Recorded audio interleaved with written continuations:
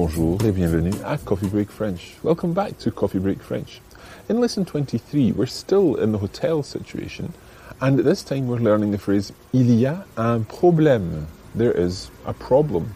Sometimes there are problems when you're staying in a hotel, and in this lesson you'll be learning how to deal with this in French. I hope you enjoy today's lesson.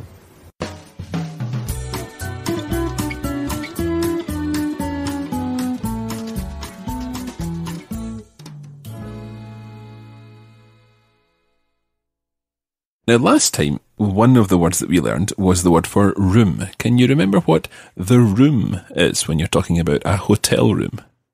Une chambre. Une chambre. Une chambre. Une chambre. Okay, so that's a room. The room would be? La chambre. La chambre, of course, because une is the feminine indefinite article and la is the feminine definite article, the word for the. La chambre.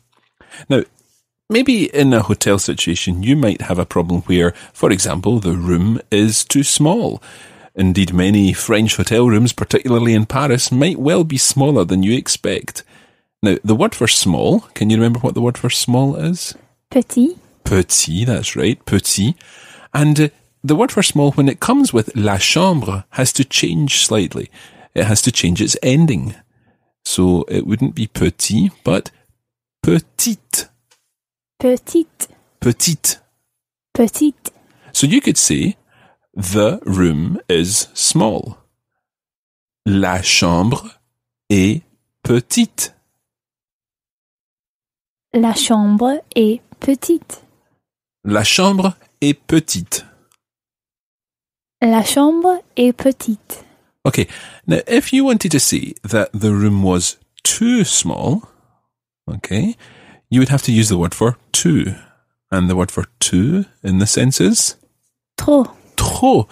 It's spelled T-R-O-P. Trop. La chambre est trop petite.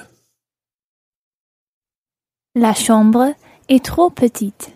So, the room is too small. La chambre est trop petite. La chambre est trop petite. While we're talking about trop, let's talk about some of the other words that we can use to qualify the adjective that we're using. So here we're talking about petite. How would you say the room is very small? La chambre est très petite. Très petite. That's right. Très and trop. Two very similar words. Don't get mixed up. Très means very. Trop means too much. Okay, so too small. Trop petite. Very small, très petite. How would you say quite small? Assez petite. Good. Assez. Assez means quite. Assez petite. Assez petite. So if you wanted to be a little less direct when you're making your complaint at the reception desk, you could say la chambre est assez petite. La chambre est assez petite. Okay. La chambre est assez petite. La chambre est assez petite. Can you remember how you would say the room is extremely small? La chambre est extrêmement petite. Très bien. Extrêmement. Extrêmement. Extrêmement. La chambre est extrêmement petite. La chambre est extrêmement petite. Just before we move on here, I want you to listen to the difference between these two sentences and pay particular attention to the word for is. La chambre est petite. La chambre est assez petite. I'll say them again. La chambre est petite. La chambre est assez petite. Now, what's the word for quite? Assez. Assez, And when we say la chambre est assez petite, what happens to the word for is? You can hear the T of A. Exactly. You can hear the T on the end of the word et. Et is spelled E-S-T. So, la chambre est assez petite, but la chambre est petite. So the T is pronounced when it's followed by a vowel. And the same thing happens, therefore, with extrêmement. La chambre est extrêmement petite. La chambre est petite. La chambre est extrêmement petite. You will find that some people pronounce the T and other people don't. It depends really on where the whole thing occurs in the sentence, and in many ways it's an option. Don't worry too much about it. It's just important to recognise that T there belongs to the word et, as opposed to the following word being something like tasser, which of course doesn't exist in this situation.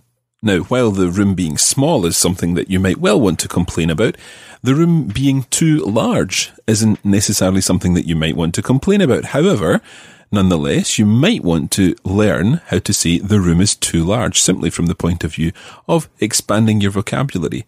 The word for large in French, can you remember that, Anna? Grand. Grand, that's it. So the feminine version of grand, which we need here because we're talking about la chambre, the feminine word is grande. Grande. So how would you say the room is too big? La chambre est trop grande. La chambre est trop grande. La chambre est trop grande. Okay, what other kind of things might be wrong with your room? The heating might not work. Yeah, okay. We'll come to things not working in a moment, but let's imagine the situation where you're saying the heating's not working. You can't work out how to say the heating is not working. What you could say, something that you do know, is that it's too cold in the room. Okay, it's too cold in the room. The room is too cold. In French, you can't say the room is too cold. You have to turn it around and say it's too cold in the room. So going back to our weather lesson a few weeks ago, how do you say it's cold when you're talking about the weather? Il fait froid. Il fait froid. That's it. And in this situation, you say it's cold in the room. So il fait froid in the room is dans la chambre. Dans la chambre. Dans la chambre. Il fait froid dans la chambre. Il fait froid dans la chambre. And if you wanted to say it's too cold in the room, il fait, what would the word be? Trop. Trop froid. Il fait trop froid dans la chambre. Il fait trop froid dans la chambre. Okay, so you've managed to work out how you can convey your problem here. The heating's not working. We don't yet know how to say that. So you can say it's too cold in the room. Let's imagine the other situation, and I've been in this one myself, where it's too hot in the room. I remember one Paris July, and it was about 110 degrees outside, and I was in a room with no air conditioning, and it wasn't very nice. Not least because the window wouldn't open. In the upper stories of some French buildings, you're not allowed to open the windows, so I was absolutely sweltering in this room, and the air conditioning wasn't working. So it was too hot in the room. How would you say it is too hot in the room? What's it's hot again? Il fait chaud. Il fait chaud. So make this, it's too hot in the room. Il fait trop chaud dans la chambre. Excellent. Il fait trop chaud dans la chambre. Il fait trop chaud dans la chambre. Très bien. Okay, so we've had the situation where the room's too hot, too cold, too small, too big, perhaps. It's also possible that there's maybe something missing in the room. For example, you might not have any electricity or hot water or toilet paper or whatever. So let's think of the phrase for there is. We use this phrase when we're talking about what there is in the town. How would you say there is a hospital in the town? Il y a un hôpital dans la ville. That's it. Il y a un hôpital dans la ville. Okay, so il y a is the phrase for there is or there are. Now, let's put that into the negative. There isn't or there aren't. Il n'y a pas. Il n'y a pas. That's it. Il n'y a pas. Il n'y a pas. Okay, so if there is no electricity, that's an easy one. Il n'y a pas d'électricité. Il n'y a pas d'électricité. Yeah, the de after il n'y a pas de joins with the électricité, so it's d'apostrophe. Il n'y a pas d'électricité. Il n'y a pas d'électricité. D'électricité. D'électricité. Il n'y a pas d'électricité. Il n'y a pas d'électricité. C'est ça. Okay, so il n'y a pas d'électricité dans la chambre. It might be that there's no hot water. Hot water? Well, what's water? You know water already. Eau. Eau, okay, as in eau minérale. So there is no water. Il n'y a pas d'eau. Il n'y a pas d'eau. So there's no water at all, or there might be no hot water. Il n'y a pas d'eau chaude. Il n'y a pas d'eau chaude. Okay, now chaud, chaude, is the word for hot or warm. And eau chaude, eau is feminine, so chaude is the feminine form. Il n'y a pas d'eau chaude. Il n'y a pas d'eau chaude. There is no hot water in the room. Il n'y a pas d'eau chaude dans la chambre. Excuse me, please. There is no hot water in the room. Anna. Excusez-moi, s'il vous plaît, il n'y a pas d'eau chaude dans la chambre. Okay, let's add to this a little more. How do you say I have a problem? J'ai un problème? J'ai un problème. So, can you say, excuse me, please, I have a problem. There's no hot water in the room. Ok. Excusez-moi, s'il vous plaît, j'ai un problème, il n'y a pas d'eau chaude dans la chambre. Okay, try this one. Excuse me, please, I have a problem. There's no hot water in the room, and the room is too small. Okay, if I can remember it. Excusez-moi, s'il vous plaît, j'ai un problème. Il n'y a pas d'eau chaude dans la chambre et la chambre est trop petite. Très bien. Et tant pis. Tant pis means too bad. Tough luck. Okay. Okay, good. Il n'y a pas de means there's no something. So, il n'y a pas d'électricité. There's no electricity. Il n'y a pas d'eau chaude. There may be no serviettes. Les serviettes are towels. Il n'y a pas de serviettes. Il n'y a pas de serviette. Okay. Il n'y a pas de serviettes. Il n'y a pas de serviette. And of course, even if you have maybe one towel or two towels and you need another one, you can simply say il n'y a pas de serviette rather than making some long and complicated explanation of saying I've got two but I need three. Il n'y a pas de serviette. Il n'y a pas de serviette. And one other thing that you may need in the room that you might have run out of is papier hygiénique. Papier hygiénique. Yeah, it's quite tricky to say that. Hygiénique. Hygiénique. Now, when you see it written down, it looks like hygienic. So, hygienic paper would be toilet tissue. Il n'y a pas de papier hygiénique. Il n'y a pas de papier hygiénique. Très bien. Il n'y a pas de papier hygiénique. Il n'y a pas de papier hygiénique. Or you could even say, il n'y a pas de papier toilette. Il n'y a pas de papier toilette. Okay, so that's some of the things that there might not be in your room. Now, earlier, Anna, you said about the heating not working. Now, we got around that by saying it was too hot in the room or too cold in the room. But now let's learn how to say to work, as in to function. And the verb that we're going to use for this is fonctionner. Fonctionner. So if you wanted to say, for example, the heating doesn't work, let's say, first of all, the heating works. And then we'll put it into the negative. So the heating is le chauffage. And fonctionner becomes fonctionne. Le chauffage fonctionne. Le chauffage fonctionne.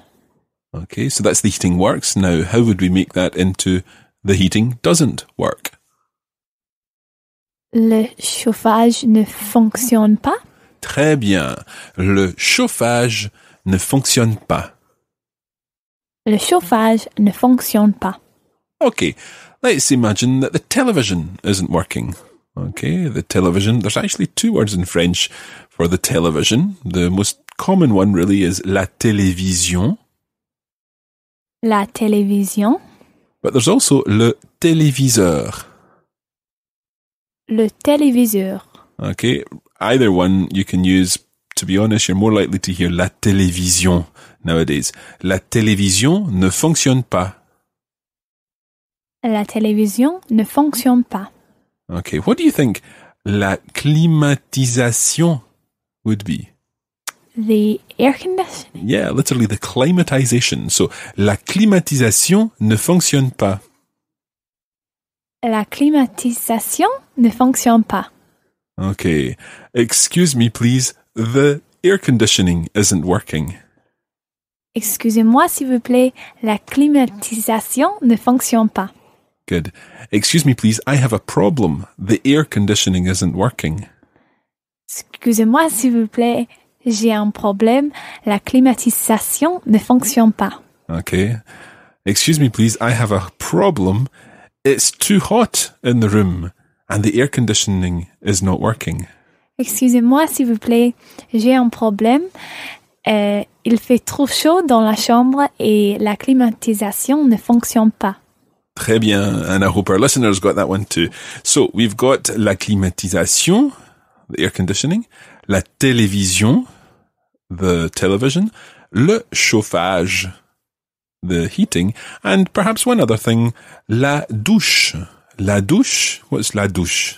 It's the shower? Yeah, it's the shower. La douche ne fonctionne pas. La douche ne fonctionne pas. Possibly the most common problem in a hotel is when you do that thing that we've all done, leave your key in the room. You've locked yourself out of your room, so you've left your key in the room. Let's start with in the room. How do you say that? Dans la chambre. Dans la chambre. Okay, now your key, the word for key is la clé. La clé. So my key would be Ma clé. ma clé. Ma clé. Ma clé. So to say I have left, you say j'ai laissé. J'ai laissé. J'ai laissé ma clé dans ma chambre. J'ai laissé ma clé dans ma chambre. J'ai laissé ma clé dans la chambre. J'ai laissé ma clé dans la chambre. Okay, Anna, here's another little test for you. Excuse me, please. I have a problem. I have left my key in the room. The heating does not work. And it's too cold in the room. So that's, excuse me, please. I have a problem. I have left my key in the room. The heating does not work. And it's too cold in the room. Now let's let the listeners do this first.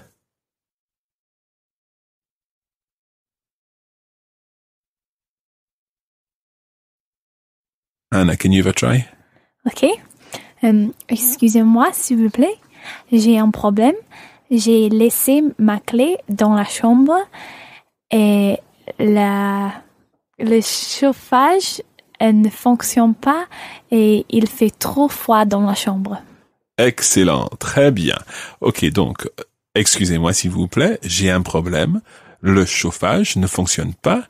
Il fait trop froid dans la chambre et j'ai laissé ma clé dans la chambre. I changed the order around a bit there because I totally forgot what the other one was. What you can also say if you're getting really into this complaining business is you can say et en plus. And what's more, et en plus, la chambre est trop petite. Et en plus, la chambre est trop petite. So you're equipped with lots of phrases this week to complain about your hotel room. Of course, we hope that you won't have to complain at all.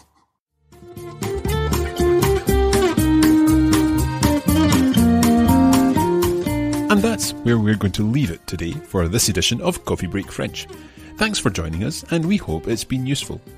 You can join the Coffee Break French community on Facebook at facebook.com/coffeebreakfrench, and we're at Learn French on Twitter. Merci beaucoup et à bientôt.